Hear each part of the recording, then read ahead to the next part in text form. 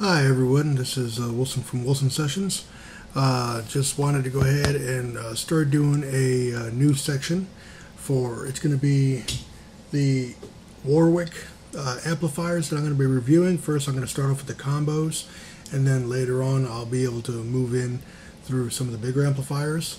But right now I'm going to actually be starting off with the BC20.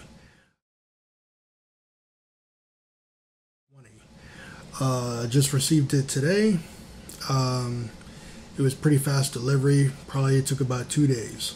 And I live in Maryland, and the display store was out of Nashville. They were nice enough to let me borrow one of these for about a month.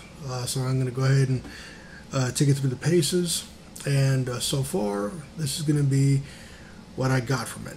Okay. Right now, it has the active input, passive input, your bass, middle, treble, volume. It's pretty much cut and dry. It's got the auxiliary port and then a headphone port. Now, I've just tried using the auxiliary. The auxiliary works great. The headphone jack is real clear. And of course, depending on the type of headphones you use, you're going to get a pretty good reaction, or a pretty good sound. Now with the amplifier itself, I was very surprised because right off the bat, usually like a 20 watt bass head or bass amplifier, they're not really all that big, and they usually are pretty cheaply made. So I was I didn't really have a very high expectation as far as when I got the amplifier, but I am so far am definitely digging this thing. It says 20 watts, but it definitely shines when you take it past the zero marker on the low, mid, and high. It's pretty, standardized sound when you leave it obviously on the zeros.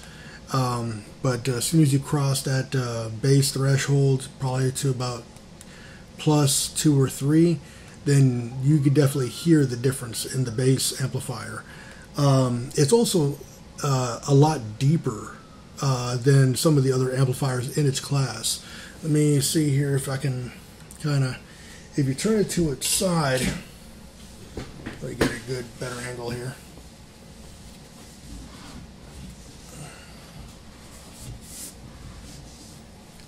Yeah, if you turn it to its side, it's actually pretty deep. It's about the size of my forearm.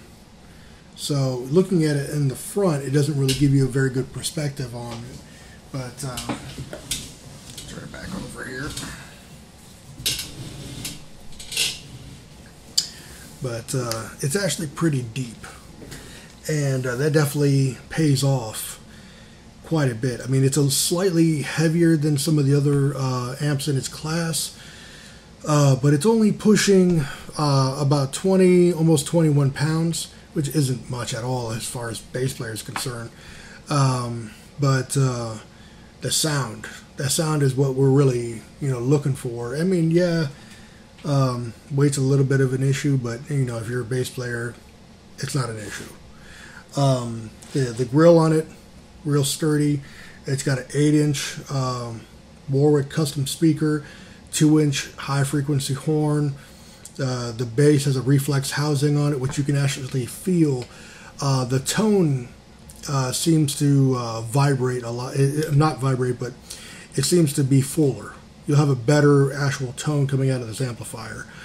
The rugged metal grill, it's a Class A low-noise preamp, which you can definitely hear. When you're using this amplifier, you can hit the bass, mid, and high +7s all the way, and crank it to about halfway or a little bit past halfway, and you're not getting any buzz, or you're not getting any kind of distortions or that weird kind of flappy noise. It's pretty good about that. And I know they advertised it before with being a low noise preamp, and people were kind of excited about it, but of course, most bass players were not excited until we actually try it. Well, I've tried it, and it works great. So I'm pretty impressed about that. Let me go ahead and turn this down here, because there we go. so you don't have that blue light in your face. But it's got the DDL, which is the dynamic distortion limiter, the cooling by air circulation on the inside of the housing. So far I've been jamming on it for quite a while and haven't had any kind of problems with overheating.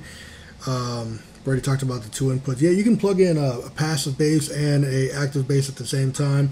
Use this as like a little practice amp backstage. A bedroom amplifier is pretty good. But what I'll also recommend for you guys that actually own the Warwick Alien basses, rock bass or the regular, is this makes a great backup for when you're going to some of those bigger gigs and you want to go ahead and use this as a monitor, or if you want to just use this just to get a little bit more bottom end out of your bass without having to overload your vehicle. Because you can plug one of these guys in and just put it next to a chair next to you, and it just makes that bass sound so much fuller. And you don't have to worry about like being overpowered by the noise.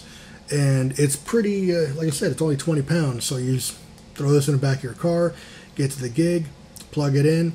If everybody else is wailing and the room's really loud, you can just put this over in the corner, and it doesn't draw too much attention, and it just builds up that sound. So it's pretty good.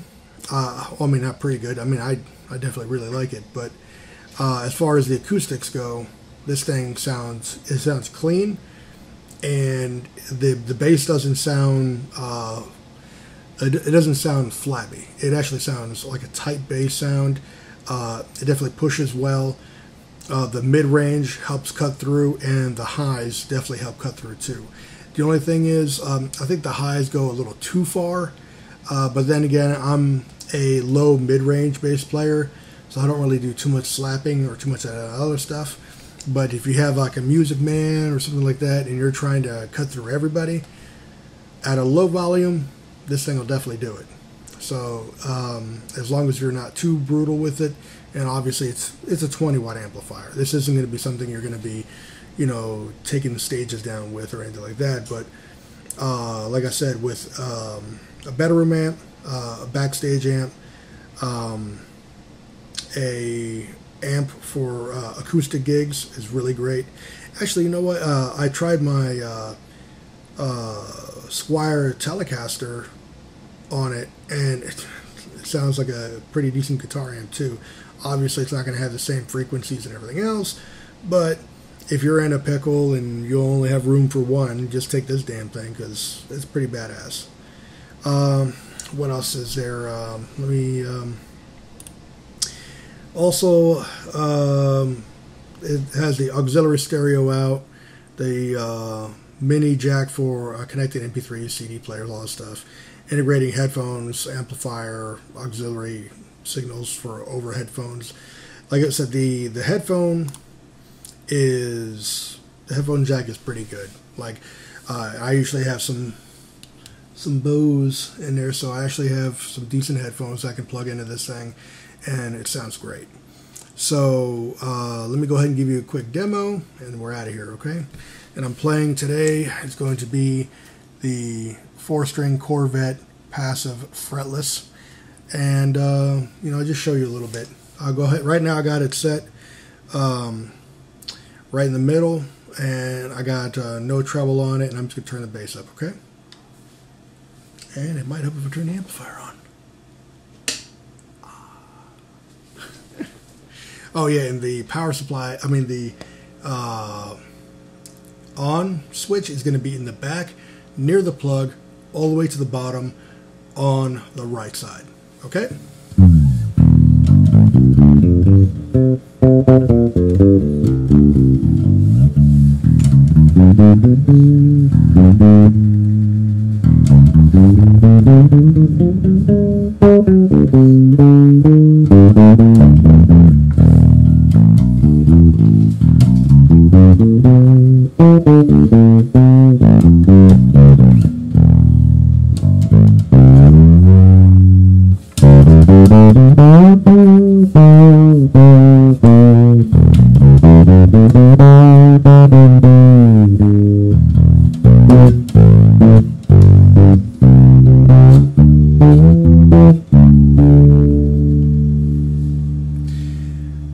This is Wilson from Wilsen Sessions. If you're not playing, you're not living. Bye.